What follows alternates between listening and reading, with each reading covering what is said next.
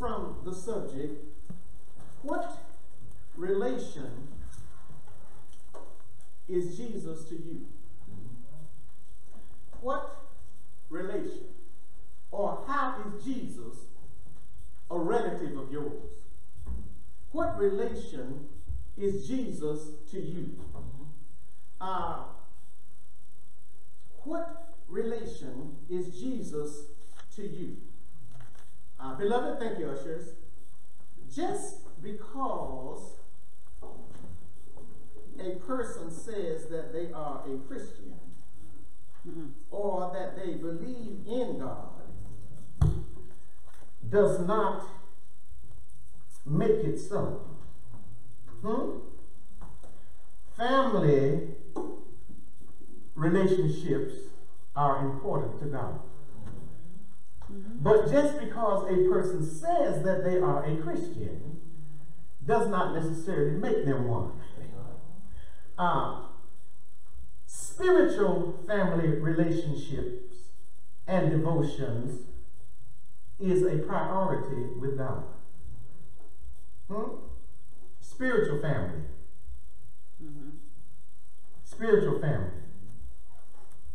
A family relationship is important to God, but a spiritual family relationship and devotion is a priority with God. And so what God is saying is that I require a deeper relationship and a deeper bond than your biological family.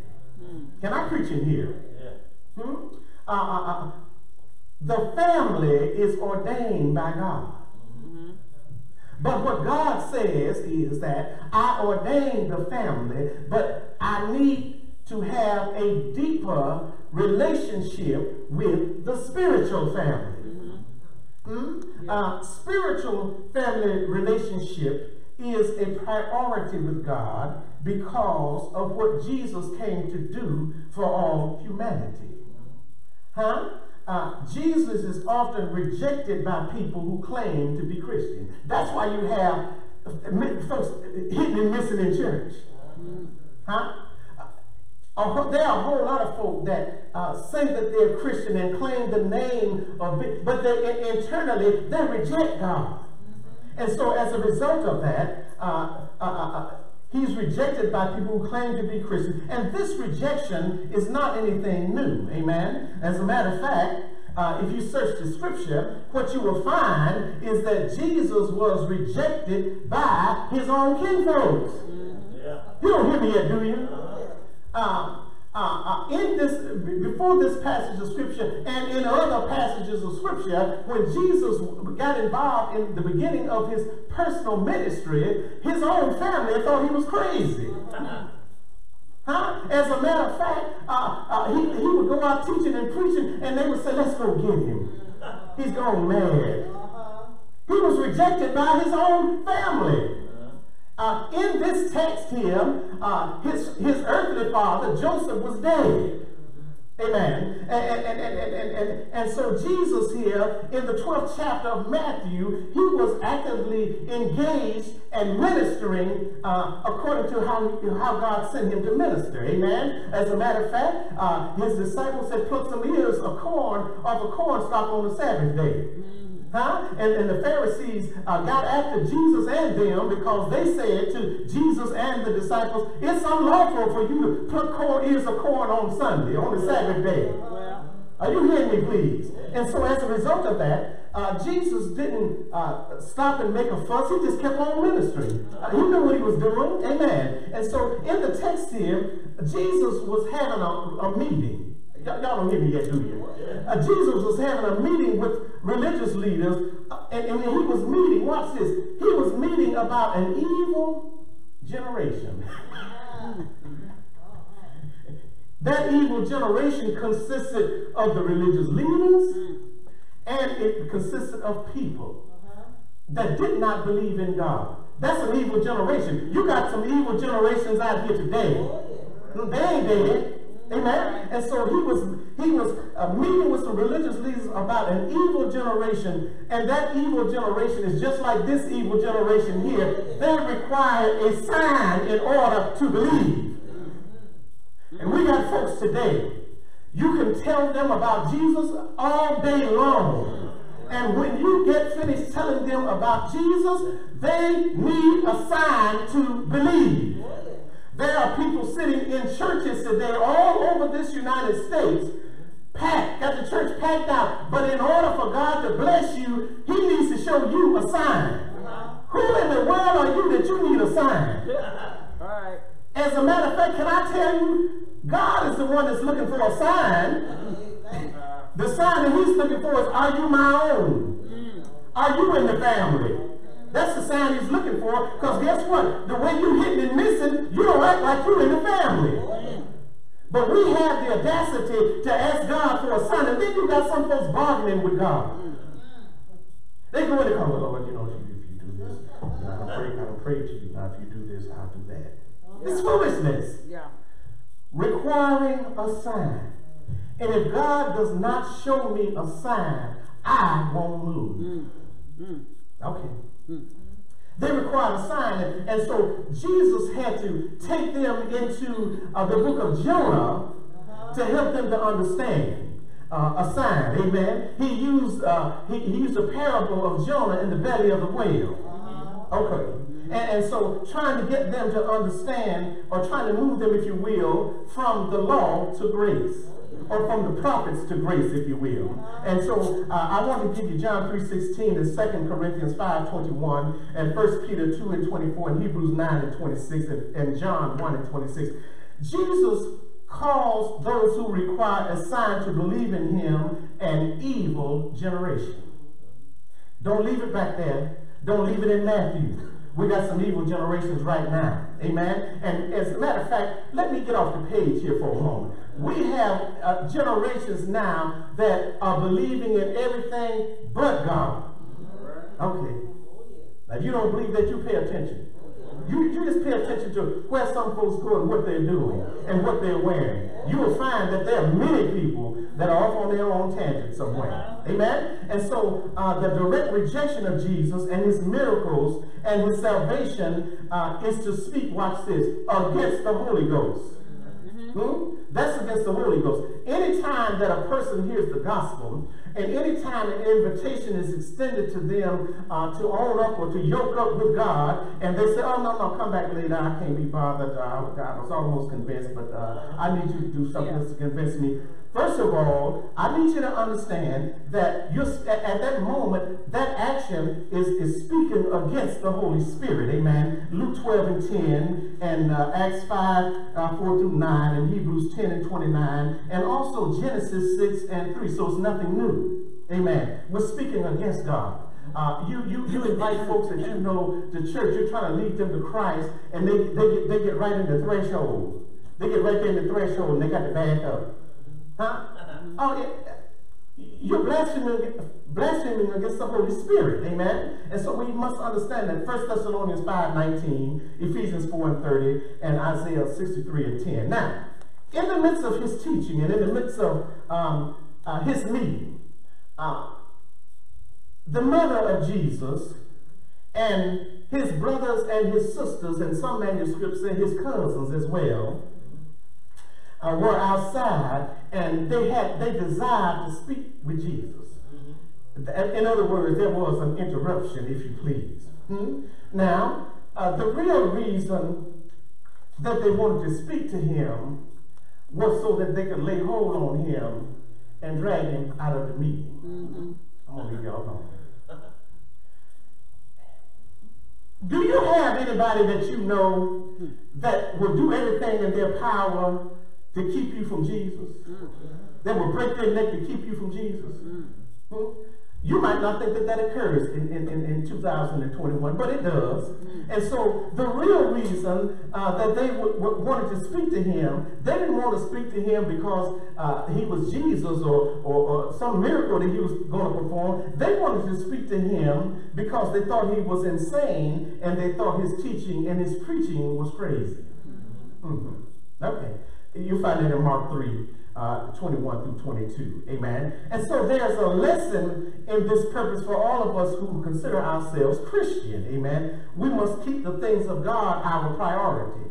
Now, Jesus did not come to serve at the beck and the call of his mother, his brethren, or his sisters. He had a higher calling. Are you with me, somebody? And so the lesson for us today is we must keep the things of God as our priority. Amen. The earthly family of Jesus thought that their desire to speak with him was more important than the work of the kingdom. We get caught up in the same mess. We get caught up in the same mess.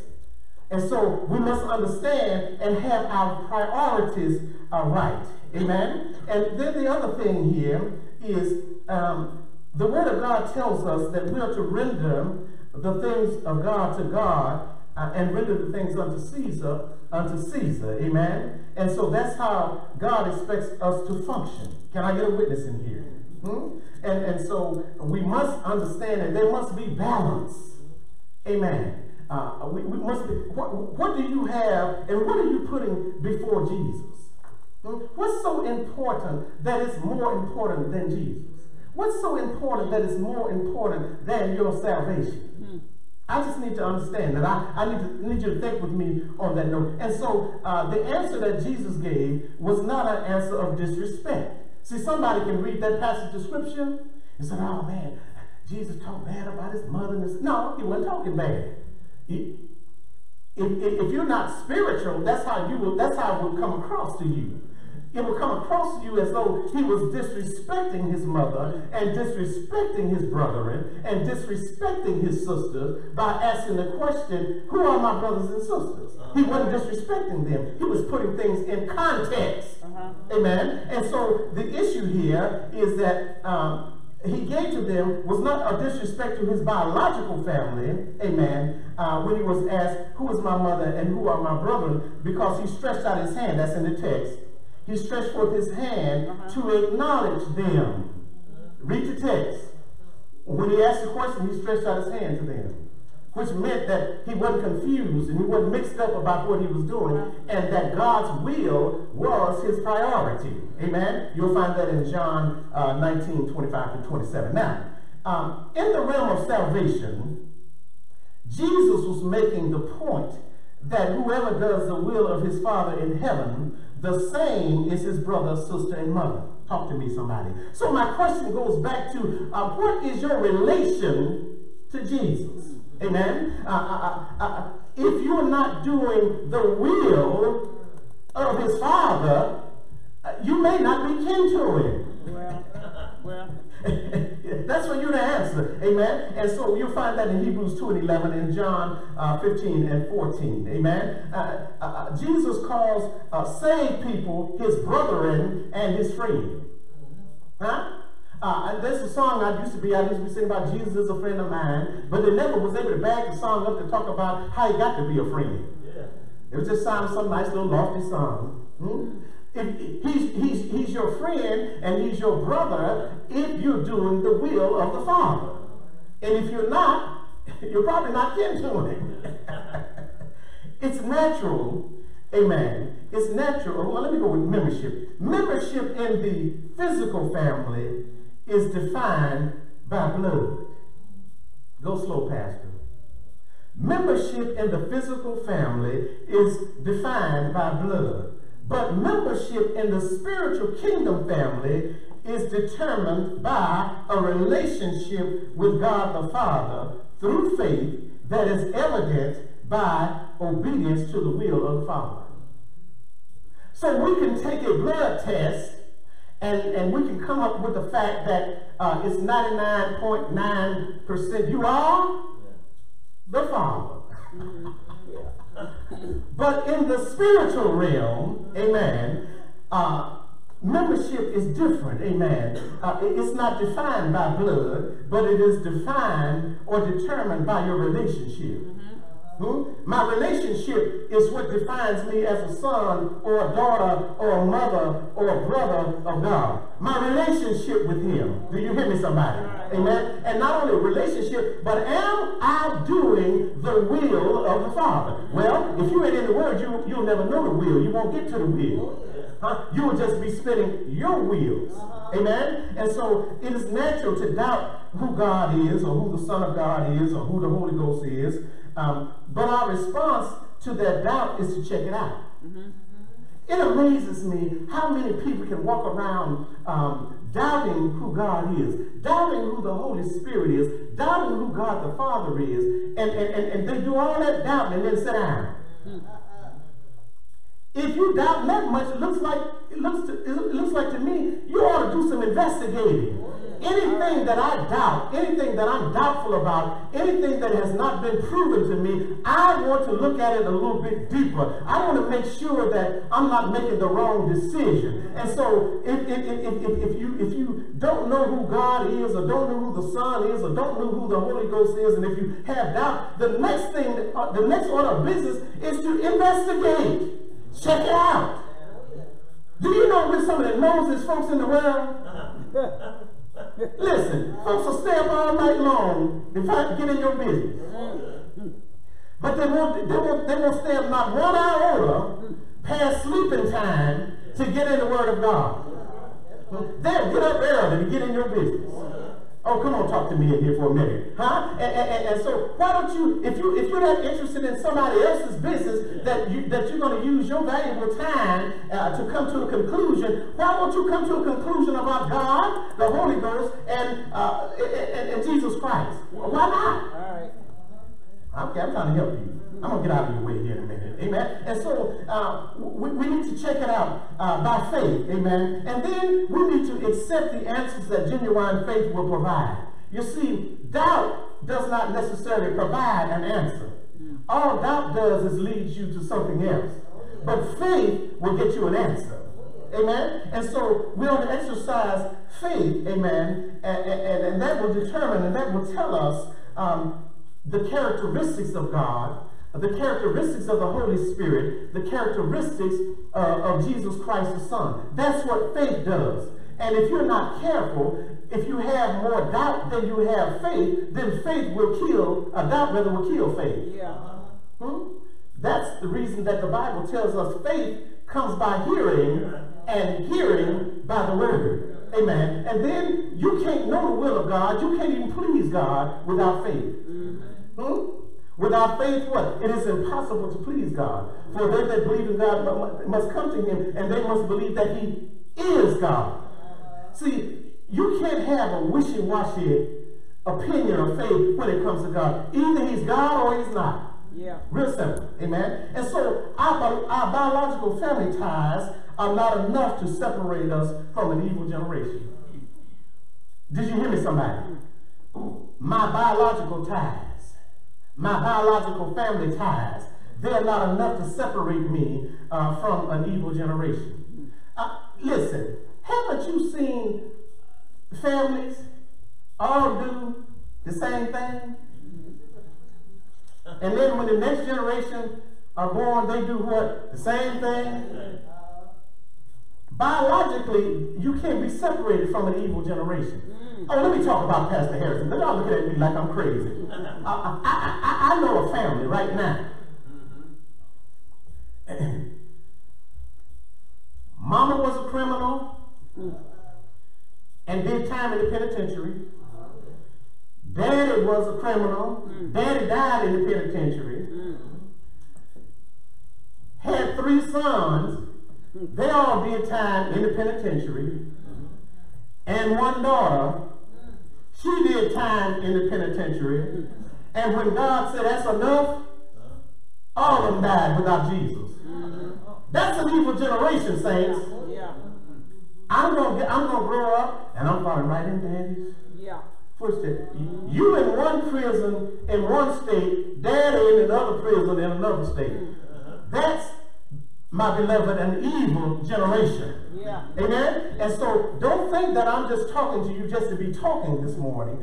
I'm really trying to tell you your relationship with God is important. Amen? Your relationship with Jesus Christ is important. Our biological family relations is not enough to supersede or exclude our relationship of faith in God. Sometimes you got to kick some folks to the curb in order to be saved. All right. I'm going to get out of here and leave you alone. Yeah, so sometimes you've got to make a decision. You've got to make it up in your mind that for God I'll live and for God I'll die. Talk to me, somebody here.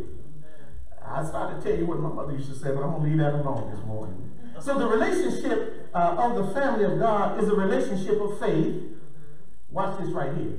This is an indication as to whether whose family you're in or your relationship with Jesus Christ. Our relationship, or the relationship of the family of God, is a relationship, number one, of faith. It is a relationship of works. It's a relationship of devotion. It's a relationship of worship. It's a relationship of service. It's a relationship of giving. And it's a relationship of praise to accomplish that will please and that will do the will of God. That's the relationship. That's the characteristics of the relationship. Now, many today are not related or not a relative of Jesus today in spite of the overwhelming evidence. What evidence, Pastor? You said that we ought to check it out. What evidence? Well, here's the evidence. Many are not are related to him in spite of the overwhelming evidence of his authoritative teaching.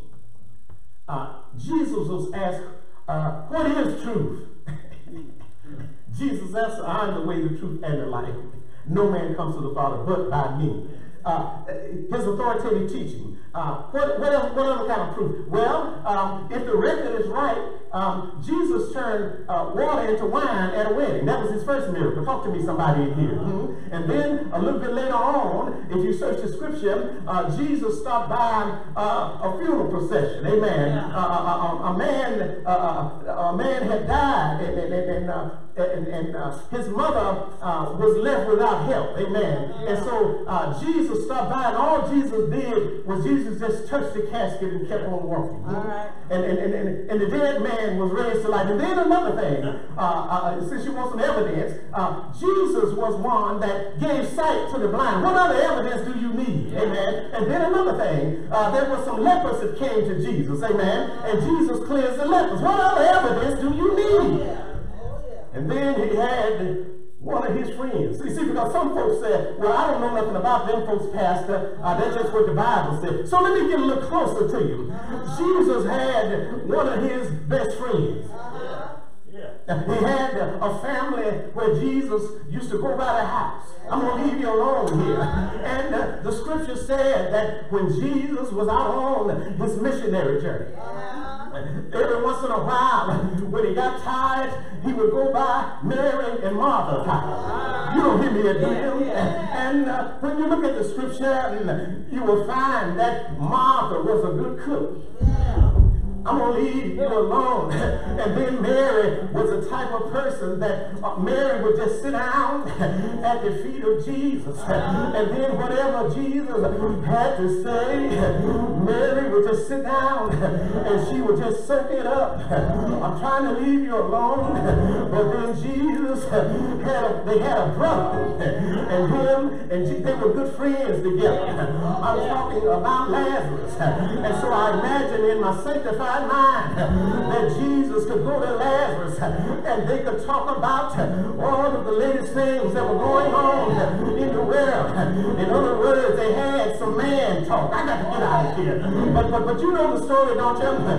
You know how one day Lazarus got sick, and Lazarus was a friend of Jesus. And not only did he get sick, but they sent word to Jesus and told Jesus, you ought to come quick because our brother is dead. Amen. But the Bible said that Jesus, he took his time. He waited a little while. Jesus didn't get up in a tizzy. He didn't get up running. He didn't get up in a panic. He didn't get up bereaved. He didn't get up all upset. But the scripture said that Jesus waited a little while before he went down to Mary, Martha, and Lazarus' house. And when Jesus was coming, the story said from afar off, Martha took off running, ran all out of shoes, ran up to Jesus and said, Jesus, if you hadn't been here, our brother would not have died. You don't hear me? And Jesus said, all I want you to do is just show me where you laid him. If you show me where you laid him, everything will be all right. If you show me where you laid him, you will see him again. Martha said, yeah, Lord, I know I'll see him again. But right now, he's been dead a long time, and he's sticking in the grave. In other words, Martha was saying that it's too late now. He's sticking in the grave. We had to wait for him. Everybody else is in the house with Mary, because Mary crying, and everybody looking at Mary. They want to see how she mourning for her brother. All Jesus said was just show me where you laid him. And then the Bible said that Jesus groaned in his spirit. I'm just trying to tell you that Jesus is a man of sorrow. He's been appointed with grief. And when Jesus realized that he had to call his best friend back from death to life, the Bible said that he groaned in his spirit. And the Bible said that Jesus wept. He wasn't crying for Lazarus' sake. He wasn't crying for Martha's sake. He wasn't crying. He was crying because all of the people that were standing around didn't believe that he was God.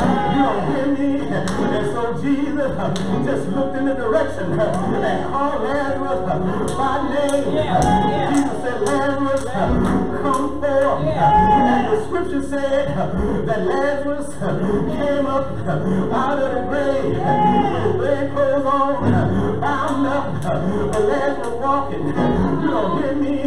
Jesus said, loose him and let him go. You know the part about that story that always gets next to me is Jesus cried because he realized he had a lot of unbelievers standing by.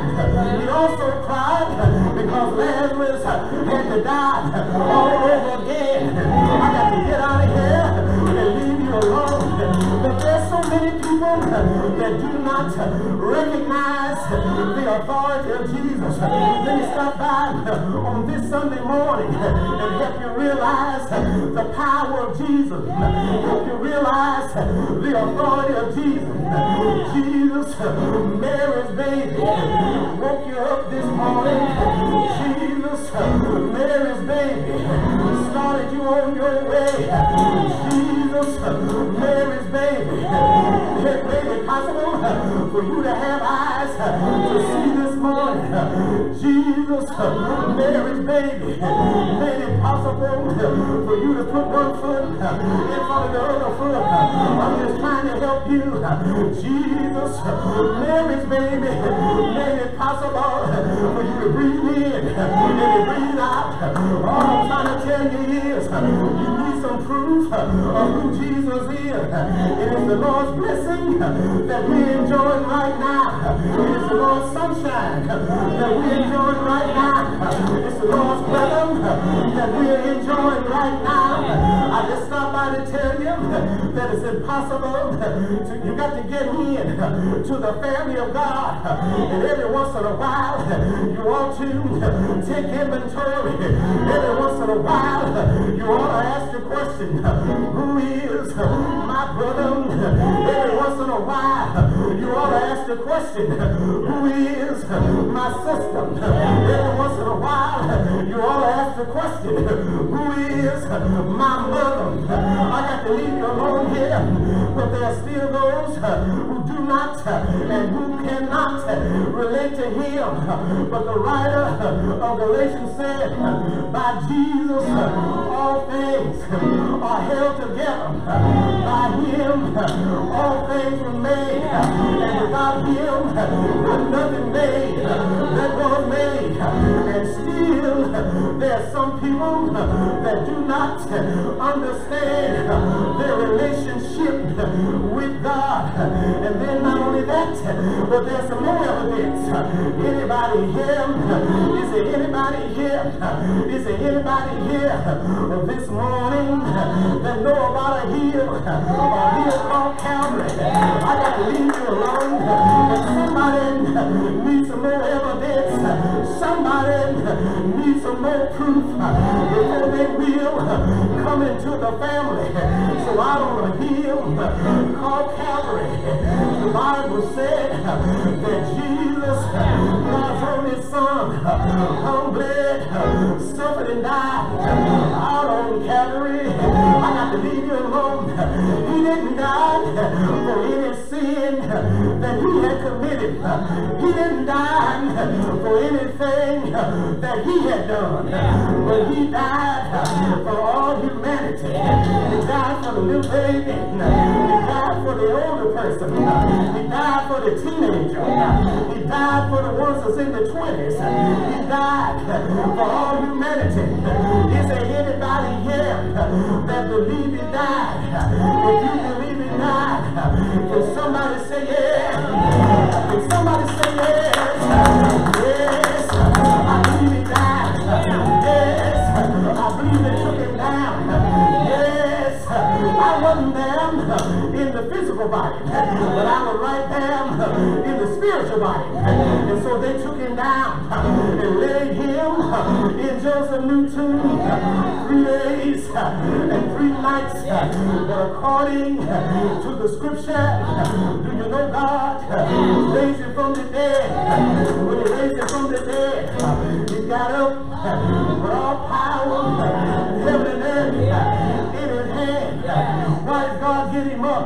He did what the Father sent him to do. He did the will of the Father. I want you to go out and give your life a ransom for all humanity. You need to go all the way down. Don't stop nowhere. Go all the way down. I'm trying to leave you alone. He went all the way down. He didn't stop. 40 and 2 generations. Went all the way down. Born of a virgin in Bethlehem. Laying in a manger. Wrapped in swaddling clothes. Doing the will of my Father. I need you to die. I need you to die. Can you go down and die? When you die, I didn't need you to die. Bleed and die. Suffer and die for the sin of all the world. Don't worry about dying. Don't worry about where you're going to be buried. All you got to do is give your life and die. And he died. Surely he died. The Bible said that they laid him in a rich man's tomb for 3 days. He got up with all power, heaven and in hand. He was doing the will of the Father. I don't want you to come back to heaven right now. Take 40 days, if you please, and go down and be singing of me. I need your disciples. I need them to see you so they know that they're in the family. And then I got 2 men that just left Jerusalem. They're on the Emmaus road. They're walking to Emmaus. I need you to stop and just have a little talk with them on the Emmaus road. You don't hear me? Don't come back to heaven now, but just stay home about 40 days. The Bible said that Jesus caught them out on the cloud and went on back to glory. When he got to glory, y'all don't hear me yet. I believe I'll preach today like I never preached before. But when he got back to heaven, I don't understand why you can't praise him. You got to praise him for all that he did. And the Bible said that when Jesus got back to heaven, heaven broke out in a praise. I got to leave you alone. Heaven start singing songs. Heaven start dancing.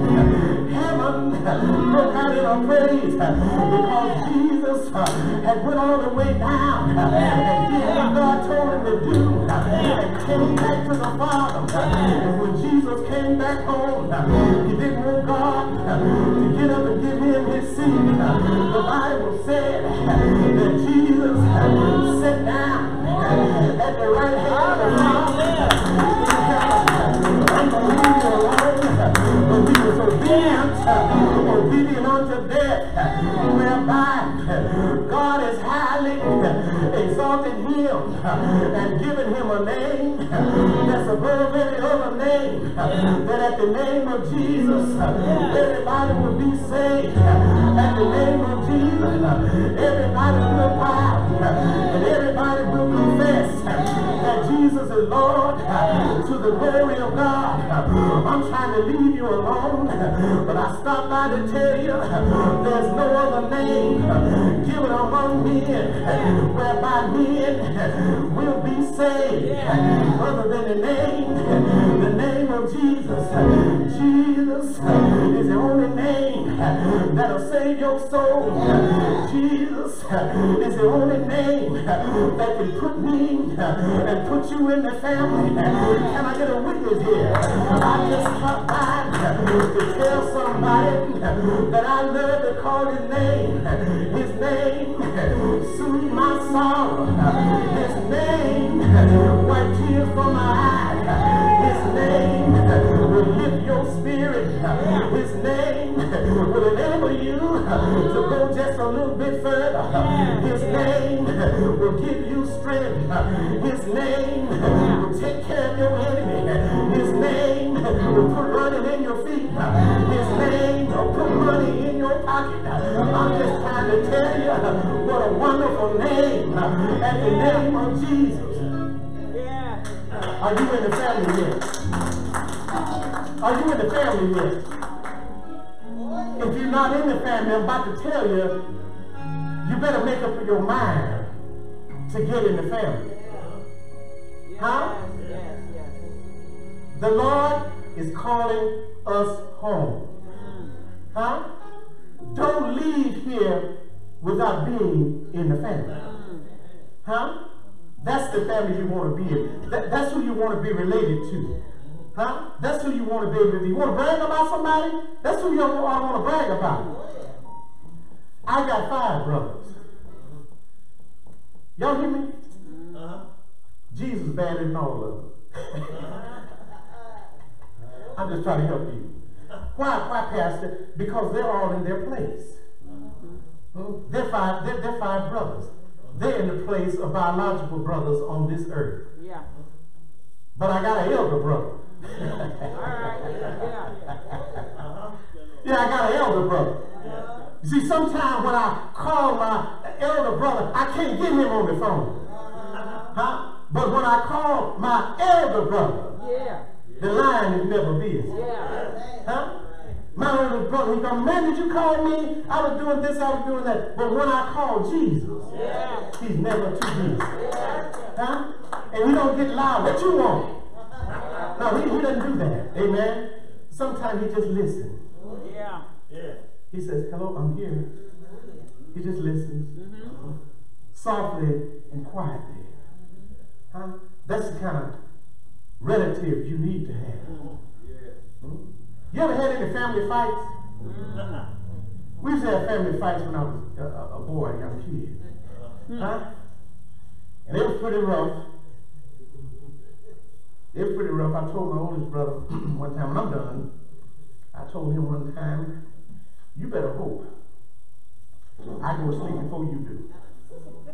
That's what you better hope. Yeah. Because that's the only thing going to save you tonight. The Lord fixed it. So that I went to sleep before he did. It had got out of my mother's hands. She couldn't handle it. Yeah. I'm talking about family fight now. But at our age now, we laugh about all of that. Because it was really nothing but trivial stuff. It was just family mess. That's all it was. But as you grow, you begin to realize That's not what God wants. He wants you to live together. He wants you to respect each other. I'm the second oldest. But everybody grown. I got 3 sisters.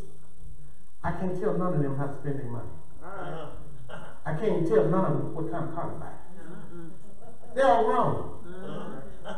And most of the time, I don't talk about things like that unless they ask me. Because they're grown. I got to respect that. We're on a whole different level. We all respect each other. They have children, I got children. We're grown. Our children are grown. Have to respect each other. Talk to me, somebody. Now, I'm still the second oldest. My oldest brother, he's still the oldest brother. But he don't want nothing. All right. Talk to me in here. No, he don't want nothing. If he want to try to run something, he called me and asked me for my opinion. As a matter of fact, he always tell people, I'm the oldest. The door of the church is open for the receptive members. Will you stand to your feet? Choir gives us a selection. I hope you got something.